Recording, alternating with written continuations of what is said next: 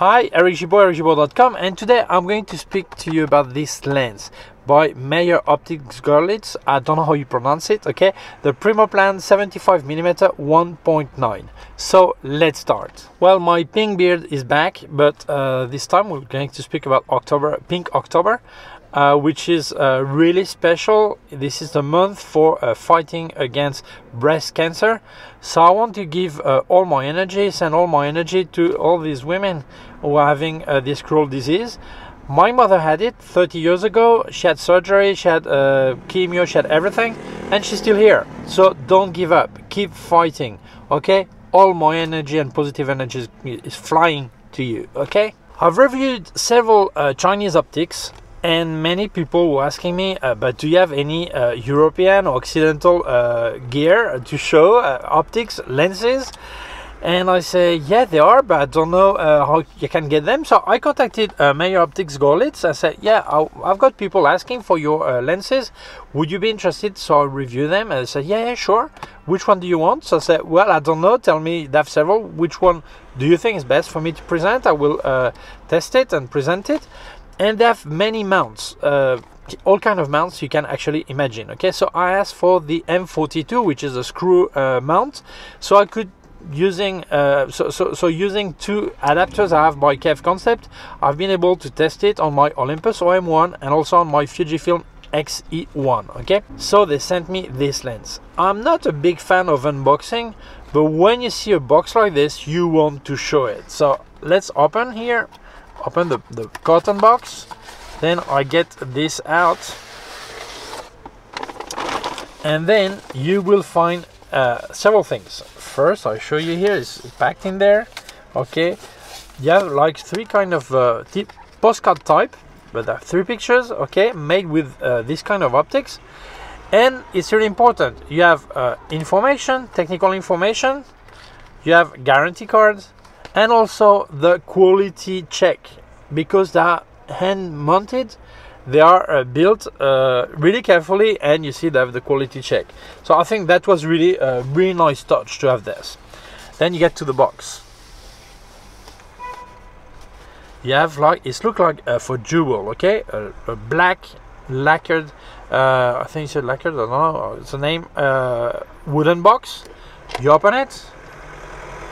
You expect to find a jewel in there, and you have like a velvet in here. Your optic is in there in plastic. Here you have the sunshade, okay, and this really looks like a jewel, and you will see it is. So let's carry on. If you have not done it yet, I invite you to subscribe to my YouTube channel. There's a small button down here, so a small bell. If you click on the bell, get notified when I upload a new video. So let's continue. So here's the lens. As you can see, this is a M42 screw mount.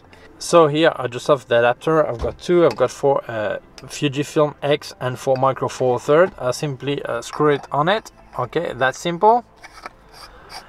Obviously, this makes the lens a lot longer. Okay, but it means that I've got more versatility. I can use it on any of my cameras if just need the adapter. But in case you're going to use it on only one camera type, buy the mounts that correspond to your camera. They have everything, including Canon RF. It's not autofocus, it's fully manual, so no problem.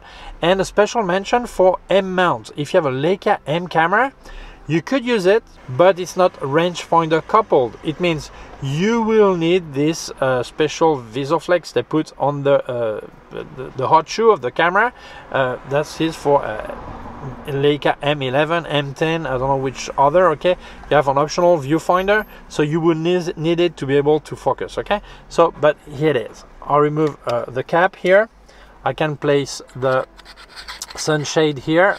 Everything is metal, sunshade included. It's really precise when you place it, and even with sunshade you can still place the cap. Okay, so fantastic. Let's carry on. The build quality is simply crazy good, incredible. Metal, really beautiful. Here you have the focusing ring. This is manual lens. Minimum distance is 75 centimeters up to infinity. But look at this. This is not too stiff, not too smooth. Fantastic. Here you have the aperture ring from 1.9 up to f16. This is clickless. Honestly, I would love if it was optional to have with click or without click. This is clickless. I know that many people in video, they want to use that kind of lens for the look it gives, really cinematic look, and they want to be able to change the aperture, but not for an exposure reason, just to change the aspect of the bokeh. The autofocus part give a different look. Okay, so speaking about this, as you can see here, the aperture has 15 blades. This is incredible, 15. Okay, as you can see, it's completely circular. That means that as you can see on some picture I show you, and I will show during the video, it gives really a really nice look for autofocus part and point of lights. Really circular, really brilliant, really. So this lens is simply magical. When you touch it, you feel it. It's incredible. One of the cards, the picture here, you have tips, instructions on how to use this lens, how to obtain special looks. Many people, when they buy a lens, they want like 75mm, 100mm or 50mm, and for many people there's no difference between a 50mm of such brand or such other brand. They don't think really, they don't realize, many people don't realize there are big difference in aspect. When you get a lens like this, you understand what I speak about. You travel to a different world of photography. Probably this is when you really get into the artistic part of photography. You feel very different. First of all, one thing, this is a 75mm, but on my Olympus this is the equivalent of 150mm, and on my Fujifilm the equivalent of 112.5mm. Okay, so it means the instruction you get there, they're a bit different. For example, this is the perfect portrait lens. They recommend you to get this special look to use it at from 1 to 2 meters. Obviously, if you have a crop factor, then the distance you have to multiply also to get a similar effect. Otherwise, you will have portrait on my Olympus that will be just the eyes if I stand at 1 meter instead of 2.5 or 3 meters. Okay. If you want to have this special, they call it soap bubble bokeh, which is like bubble. This is incredible, really incredible. They also explain how to get it. Okay. And here also the famous swirl. It means on the border the lens gives a special effect, really different. Okay, this lens opens from 1.9 up to f16. Obviously you can use it at any aperture, but I would recommend use it between 1.9 and 2.8. okay, because this is the whole sense of using a lens like this. Okay, obviously, if you want to close at f8, you will get a look that is more like a traditional lens, a current lens. But I think what's interesting in this lens is to use it at maximum aperture or close to maximum aperture. Okay, and when you start to use it this way, you understand that you think different. You forget about sharpness, you forget about your camera, even about your subject maybe. You use this lens as a tool, a carving tool. How I'm going to carve my picture using this tool? How am I going to get a really special effect, a special look, something really, really creamy, dreamy, a circular point of light? You think different. You really work as if it was, I would say, a paintbrush. You work in a special way, playing with aperture, playing with distance, playing to get this special look. And I think this is really fantastic. This is really where you feel like you are building something, not just capturing something. You are creating something, shaping something with this lens. Wonderful. The minimum distance, I said before, focusing distance 75. This is a fully manual lens. You need to focus manually. So this is why I think it's better to use it on a mirrorless camera, because you can activate focus peaking and to know precisely where you are focusing. Obviously, it can be used on a reflex using the mount for reflex camera like Canon EF, for example. Okay, but I think it's harder on a reflex to estimate if it's in focus than having a mirrorless that tells you electronically that yes, it is fine. Okay. Second, you can see the aperture is from 1.9 to f16. At 1.9, the amount of light that enters is incredible. this is a lot of light. So maybe the camera you have doesn't have a high speed for shutter speed high enough, okay? So that could be a problem. So you will likely use the electronic shutter in this case, so you can push up the speed you're actually closing the shutter, okay? Second, if you wanted to cut light using an ND filter, for example, or use for any reason ND filter, the filter size is 52 millimeter, okay? Maybe you wonder why in 2022 a brand is making optics like this that looks like really vintage from another time, and who would be interested in this? Well, first, you are right, it's from another time, because this lens was designed and patented by Paul Schafter. I have to read, I don't speak German, okay? On the 17th of June 1936, about 80 years ago.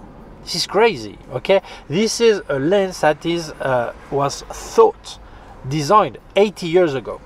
And then it was redesigned by Dr. Wolf Dieter Prenzel a few years ago to adapt to what digital needs, because digital is more asking for more precision than analog photography, okay? So it has to be redesigned, but still the basic look is still the one you could get 80 years ago. This is magical, okay?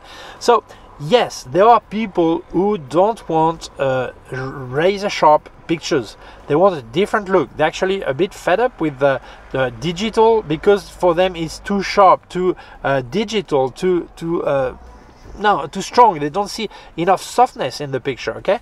So not only in photography, also in video. Actually in video, many people are trying to get this cinematic look that is more softer. It doesn't look like National Geographic reportage on TV. It has to look like cinema, which is different. I don't say what TV is doing is bad. It's just different, but they want this special look, okay? So this is why this lens has its place on the market, because people want, some people, not all of them, some people have a different way of thinking about photography, a different way of creating their photos or their videos, and they want a special look, vintage. And this is where this lens has its place, okay? So I've been playing with the lens to see the bubble effect, the point of light, all this, but I wanted to push it a bit further. I wanted to combine with lighting. So I made some picture like this portrait of Claudia Reyes, several portraits, playing with a freewheel tube lens, LED tube they sent me. I will review it soon, okay? And I could see how the lens reacts when you place light really close to it, sideways, on top, to the side, all this. And you realize that light affects a lot the results. You can get really creamy, really milky look when it's really close to the lens, and you lose completely the contrast, so it looks a lot less sharp. It really gives a really special effect, okay? Or on the other hand, you can use the light in a more traditional way, so you don't lose that much contrast and you still have this special look, but it's different look. So it means when you combine this lens with a special lighting, you can really build your picture. You can really be like a sculptor working. You are carving your picture in a really special way. Not just the lens, it's the combination of everything. The distance, the aperture, which is the lens when we speak about the aperture, the lighting, all this. This is magical. So I really love to be able to play. I think this is a really something.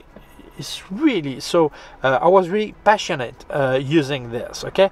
So yeah, for someone who wants to create something really special, it's fantastic.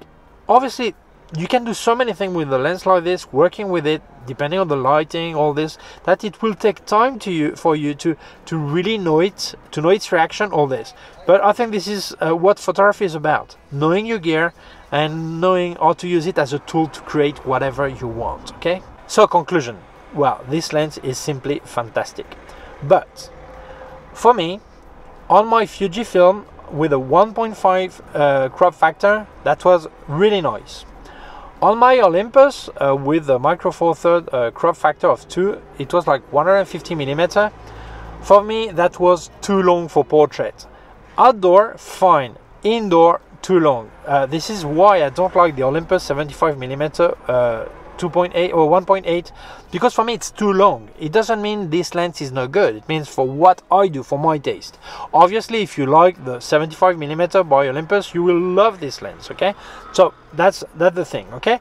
So for me, Mr. Meyer Optik Go rlitz, I would love to get the 58mm you have to test it on the Olympus, okay? On the Lumix, okay, but Micro Four Thirds. But still, I think this lens is simply brilliant. I think this is a lens you will love if you understand what it is for, how you use it. It's not a lens you just arrive to the place, you focus and you shoot. No, this is a lens you work with, you build your picture with, you see as a whole, not just the subject. You really see that the background, you have to place the element, you have to work on it, you have to build your picture. This is something really pure passion, really fantastic way of working for people who like this way, okay? If you're the typical guy, you want a fast autofocus, really sharpest lens, that's not for you, okay? But if you're a photographer who loves to really work the aspect of his picture, really not just sharpness, but the whole thing, the different way of thinking, you will fall in love with this lens if you do video also. So for me, yes, this is a completely recommendable lens. So if you're interested in it, I'll leave you a link in the description where you can buy it. Honestly, I really hope Meyer Optik will send me the 58mm. I really want to try it, okay? But this 75 is a lens I'm going to use. I just love it. So thank you very much, Meyer Optik Go rlitz, for sending me the lens. Thank you to you for watching the video. If you feel it may interest other people, please share it on social networks. If you have not done it yet, I invite you to subscribe to my YouTube channel. Small button down here, a small bell. If you click on the bell, get notified when I upload a new video. My website, gibaud.com. If you have any question, can leave a comment below. Also leave you links of my gear on Amazon, links of everything I reviewed by K&F Concept, Mark, and the flashes by Westcott, and also a link to my PayPal account in case you wanted to make a donation. Thank you very much. Please take care of yourself and see you soon. Bye.